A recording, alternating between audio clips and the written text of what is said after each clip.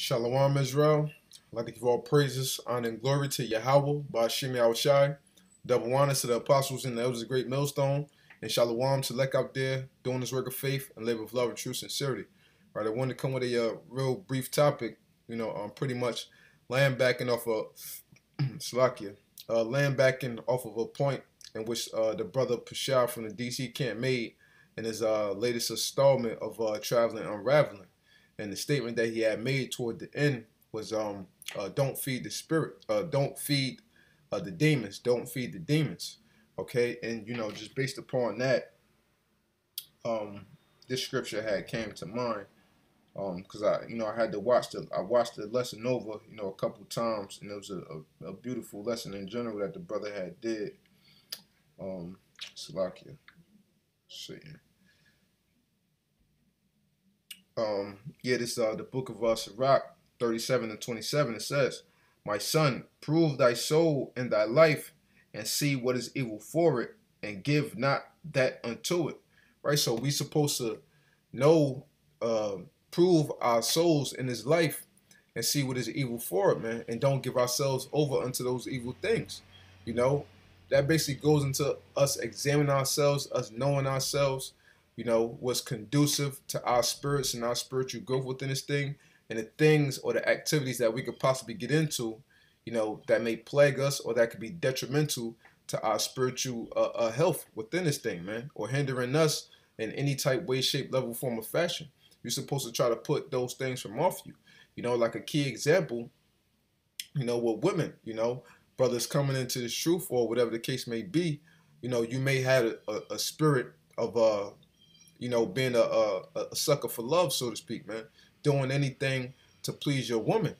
Well, coming into this truth and you still had that about you, a woman could easily cause you to stumble if you don't check that. So if you know that you had that type of spirit upon you, then coming into this truth, what would be the best thing for you to do? You focus upon these scriptures, focus upon your spiritual growth, and you pray to YAHAWAH,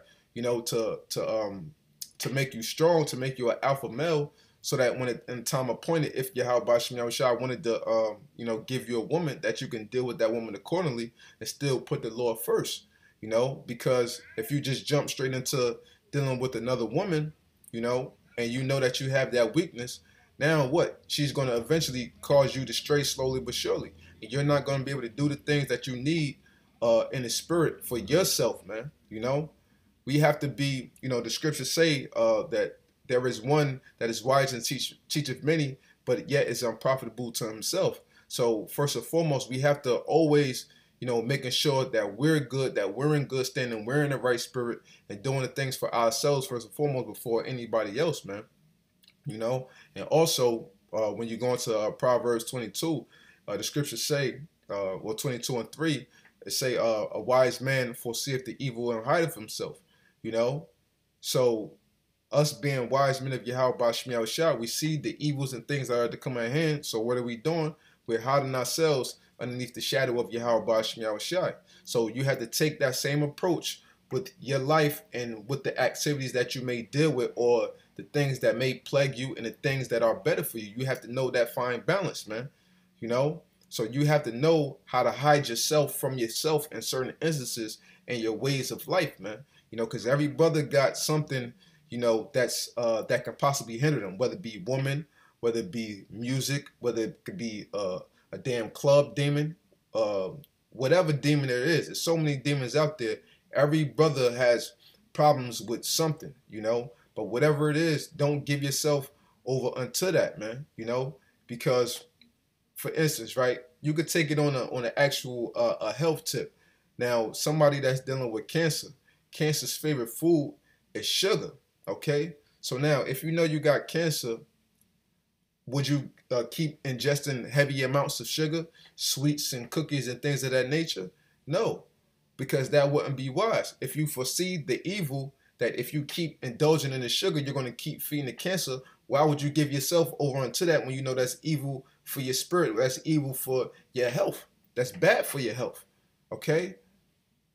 But what if you have the cancer and you know that you need to stay away from sugar, being a wise man and foreseeing the evil, if you continue to ingest that sugar, you would put that off And you would do what? You would eat the greens, and you would do things that is conducive unto your physical body, and alkalize your body so that you could be better in the long run. And Lord willing, the Lord can help you overcome that ailment. So it's the same exact way when we apply that exactly to the spirit, man. See what is not right for your spirit. Don't give yourself on to it. Whatever it is, put it off. You know what I'm saying? And pray unto YAHAWASHI first and foremost to increase your strength, to increase your faith more, and for you to endure more, and for them demons, them demonic spirits, not to jump upon you and to take hold over your spirit, man.